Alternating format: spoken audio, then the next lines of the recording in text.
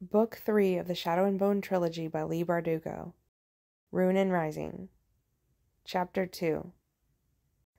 The kettle's massive door slammed shut, and I heard the lock turn. I tried to put aside the sick twist in my gut and make sense of what I was seeing. Nadia and Zoya, 2 squalors, Mal, and David, a harmless fabricator. Today, the note had said. What had it meant? I'll ask you again, priest. What is this? Why are my friends in custody? Why are they bleeding? These are not your friends. A plot has been discovered to bring the White Cathedral down around our very ears. What are you talking about? You saw the boy's insolence today. Is that the problem? He doesn't tremble properly in your presence? The issue here is treason. He drew a small canvas pouch from his robes and held it out, letting it dangle from his fingers. I frowned. I'd seen pouches like that in the fabricator workshops. They were used for blasting powders, the Apparat said, made by this fabricator filth with materials gathered by your supposed friends. So David made blasting powders. There could be 100 reasons for that. Weapons are forbidden within the White Cathedral. I arched a brow at the rifles currently pointed at Mal and Migration. And what are those? Ladles? If you're going to make accusations. Their plans were overheard. Stand forward, Tamar Kirbatar. Speak the truth you've discovered. Tamar bowed deeply. The Grisha and the tracker planned to drug you and take you to the surface. I want to return to the surface. The blasting powders would have been used to ensure that no one followed, she continued, to bring down the caverns on the Apparat and your flock. Hundreds of innocent people? Mal would never do that. None of them would. Not even Zoya, that wretch. And it doesn't make any sense. Just how are they supposed to drug me? Tamar nodded to Jinya and the tea that sat beside us. I drink that tea myself, Jinya snapped. It isn't laced with anything. She is an accomplished poisoner and liar, Tamar replied coldly. She has betrayed you to the Darkling before. Jinya's fingers clenched around her shawl. We both knew there was truth in the charge. I felt an unwelcome prickle of suspicion. You trust her, Tamar said. There was something strange in her voice.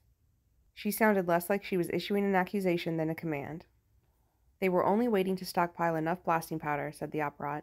Then they intended to strike, to take you above ground and give you up to the Darkling. I shook my head. You really expect me to believe that Mal would hand me over to the Darkling? He was a dupe, said Toya quietly. He was so desperate to free you that he became their pawn. I glanced at Mal. I couldn't read his expression. The first real sliver of doubt entered me. I'd never trusted Zoya, and how well did I really know Nadia? Jinya. Jinya had suffered so much at the Darkling's hand, but their ties ran deep. Cold sweat broke out on my neck, and I felt panic pull at me, fraying my thoughts. Plots within plots, hissed the Apparat. You have a soft heart, and it has betrayed you. No, I said. None of this makes sense. They are spies and deceivers. I pressed my fingers to my temples. Where are my other Grisha?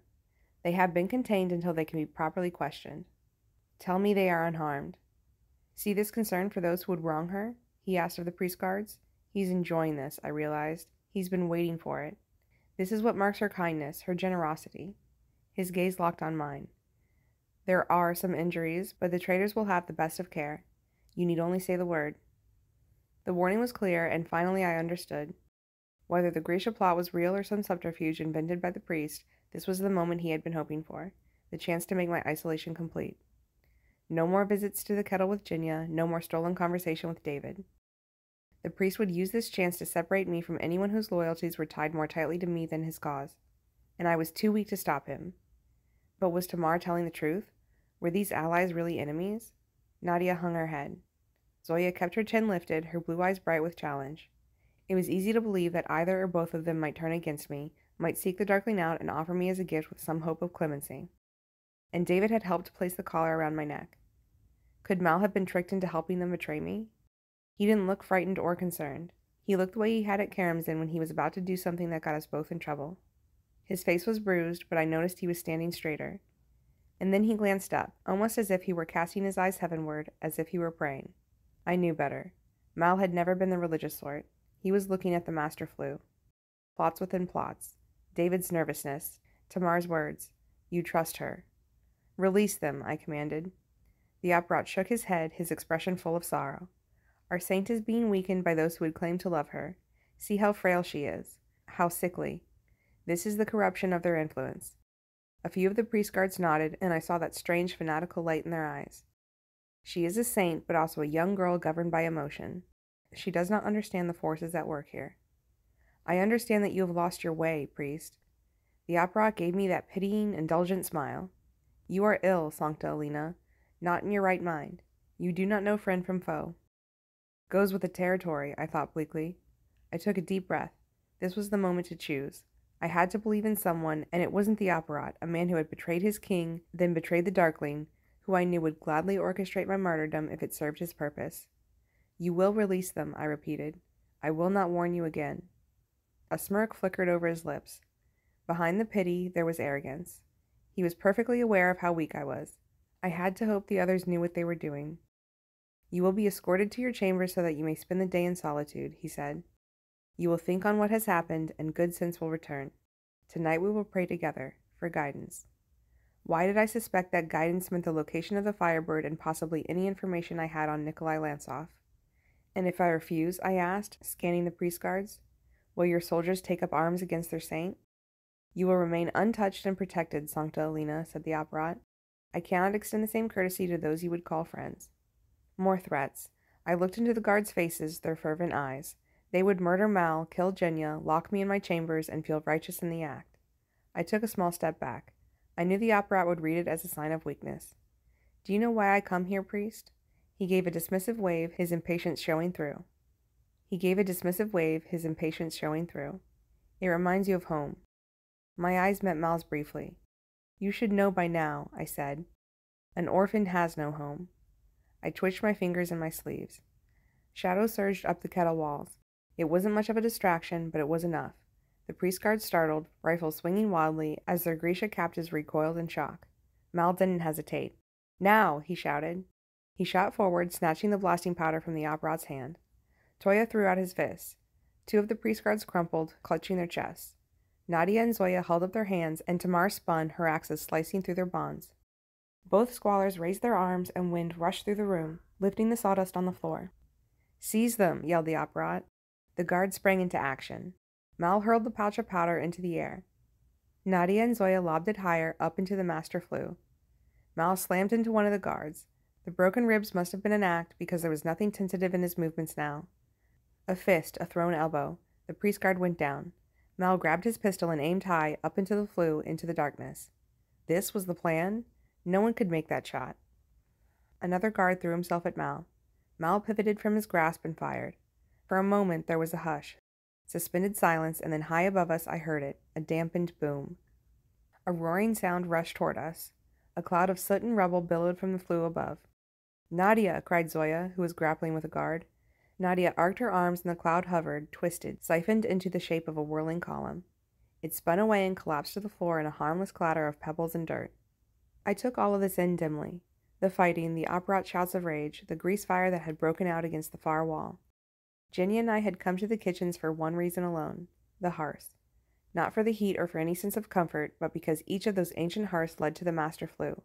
And that flue was the only place in the White Cathedral with direct access to the surface, direct access to the sun. Strike them down, the Apparat shouted at his priest guards. They're trying to kill our saint. They're trying to kill us all. I'd come here every day, hoping the cooks might use more than a few fires so that the flue would open all the way. I'd tried to summon, hidden from the priest guards by Ginya's thick shawl and their superstitious fear of her. I'd tried and failed. Now Mal had blown the flue wide open. I could only call and pray that the light would answer. I felt it, miles above me, so tentative, barely a whisper. Panic gripped me. The distance was too great. I'd been foolish to hope. Then it was as if something within me rose and stretched, like a creature that had lain idle for too long. Its muscles had gone soft from disuse, but it was still there, waiting. I called, and the light answered with the strength of the antlers at my throat, the scales at my wrist. It came to me with a rush, triumphant and eager. I grinned at the Apparat, letting exultation fill me. A man so obsessed with holy fire should pay more attention to the smoke. The light slammed through me and burst over the room in a blinding cascade that illuminated the almost comical expression of shock on the Apparat's face. The priest guards threw up their hands, eyes squeezed shut against the glare. Relief came with the light, a sense of being right and whole for the first time in months. Some part of me had truly feared I might never be restored completely, that by using Razost in my fight with the Darkling, by daring to create shadow soldiers and trespass in the making at the heart of the world, I had somehow forfeited this gift. But now it was as if I could feel my body coming to life, my cells reviving. Power rippled through my blood, reverberated in my bones. The Apparat recovered quickly. "Save her," he bellowed. "Save her from the traitors." Some of the guards looked confused, some frightened, but two jumped forward to do his bidding, sabers raised to attack Nadia and Zoya. I honed my power to a gleaming scythe, felt the strength of the cut in my hands. Then Mal lunged in front of me. I barely had time to draw back. The jolt of unused power recoiled through me, making my heart stutter.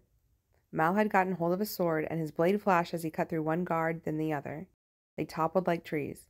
Two more advanced, but Toya and Tamar were there to stop them. David ran to Jinya's side. Nadia and Zoya flipped another guard in the air.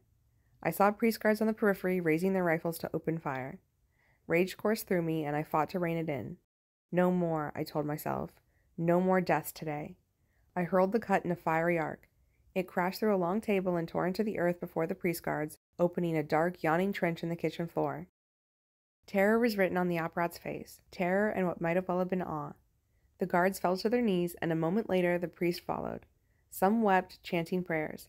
Beyond the kitchen doors I heard fists pounding, voices wailing, Sancta, Sancta. I was glad they were crying out for me and not the Apparat. I dropped my hands, letting the light recede. I didn't want to let it go. I looked at the bodies of the fallen guards. One of them had sawdust in his beard. I had almost been the person to end his life. I drew a little light and kept it burning in a warm halo around me. I had to be cautious. The power was feeding me, but I'd been too long without it. My weakened body was having trouble keeping up, and I wasn't sure of my limits. Still, I'd been under the Apparat's control for months, and I wouldn't have an opportunity like this again. Men lay dead and bleeding, and a crowd was waiting outside the kettle doors. I could hear Nikolai's voice in my head. The people like spectacle. The show wasn't over yet. I walked forward, stepping carefully around the trench I'd opened, and stood before one of the kneeling guards. He was younger than the others, his beard just coming in, his gaze fastened on the ground as he mumbled prayers. I caught not just my name, but the names of real saints, strung together as if in a single word. I touched my hand to his shoulder, and his eyes slid shut, tears rolling down his cheeks. "Forgive me," he said, "forgive me." "Look at me," I said gently. He forced himself to look up. I cupped his face in my hand, gentle, like a mother, though he was barely older than I was. "What's your name?" "Vladim. Vladim Oswald." "It's good to doubt saints, Vladim, and men." He gave a shaky nod as another tear spilled over. "My soldiers bear my mark," I said, referring to the tattoos borne by the soul. "Until this day you have put yourself apart from them, buried yourself in books and prayer instead of hearing the people. Will you wear my mark now?" "Yes," he said fervently. "Will you swear loyalty to me and only me?" "Gladly," he cried. "Sol Coraliva."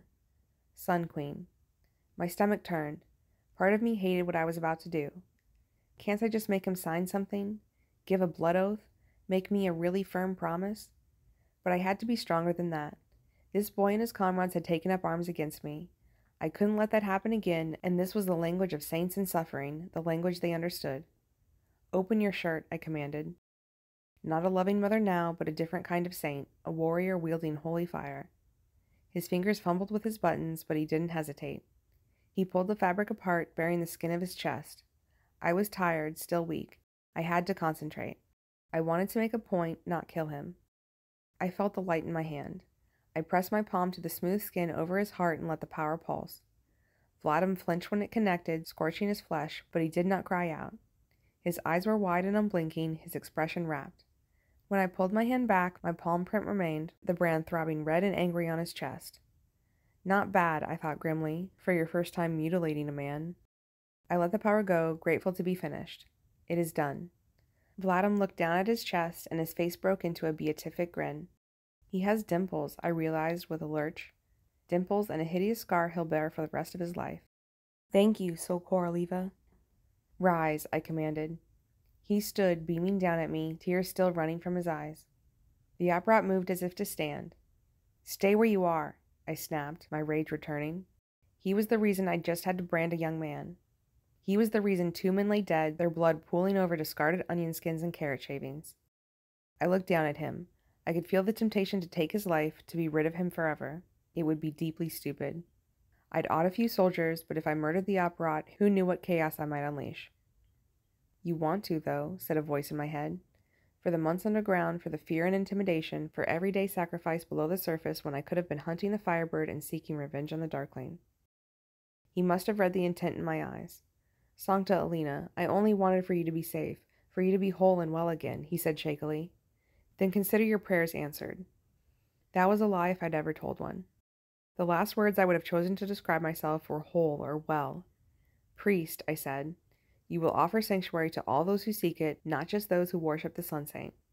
He shook his head. The security of the White Cathedral. If not here, then elsewhere. Figure it out. He took a breath. Of course. And there will be no more child soldiers. If the faithful wish to fight. You are on your knees, I said. We are not negotiating. His lips thinned, but after a moment he dipped his chin in assent. I looked around. You are all witness to these decrees. Then I turned to one of the guards. Give me your gun. He handed it over without a second's pause. With some satisfaction, I saw the Apparat's eyes widen in dismay, but I simply passed the weapon to Jinya, then demanded a saber for David, though I knew he wouldn't be much good with it. Zoya and Nadia stood ready to summon, and Mal and the twins were already well armed. Up, I said to the Apparat. Let us have peace. We have seen miracles this day. He rose, and as I embraced him, I whispered in his ear. You will lend your blessing to our mission, and you will follow the orders I've laid out for you, or I will carve you in half and throw the pieces into the fold. Understood? He swallowed and nodded. I needed time to think, but I didn't have it. We had to open those doors to offer the people an explanation for the fallen guards and for the explosion. See to your dead, I said to one of the priest guards. We'll bear them with us. Do they have family? We are their family, said Vladim. I addressed the others. Gather the faithful from all over the White Cathedral and bring them to the main cavern. I will speak to them in 1 hour's time. Vladim, once we're out of the kettle, free the other Grisha and get them to my quarters. He touched the brand at his chest in a kind of salute. Sancta Alina. I glanced at Mal's bruised face. Genya, clean him up. Nadia. I've got it, Tamar said, already dabbing the blood on Nadia's lip with a towel she dunked into a cookpot full of hot water. Sorry about that, I heard her say. Nadia smiled. Had to make it look good. Besides, I'll get you back. We'll see, Tamar replied. I looked over the other Grisha in their bedraggled kefta. We didn't make for a very impressive parade. Toya, Tamar, Mal, you'll walk beside me with the Apparat. I lowered my voice. Try to look more confident and regal. I have a question, Zoya began. I have about 100, but they'll have to wait. I don't want the crowd out there turning into a mob. I looked at the Apparat. I felt the dark urge to humble him, to make him crawl in front of me for those long weeks of subjugation underground. Ugly, foolish thoughts. It might gain me petty satisfaction, but what would it cost? I took a deep breath and said, I want everyone else interspersed with the priest guards. This is a show of alliance. We arranged ourselves in front of the doors. The Apparat and I took the lead, the priest guards and Grisha arrayed behind us, the corpses of the fallen borne aloft by their brothers. Vladim, I said, open the doors. As Vladim moved to turn the locks, Mal took his place beside me. How did you know I'd be able to summon? I asked under my breath. He glanced at me, and a faint grin touched his lips. Faith.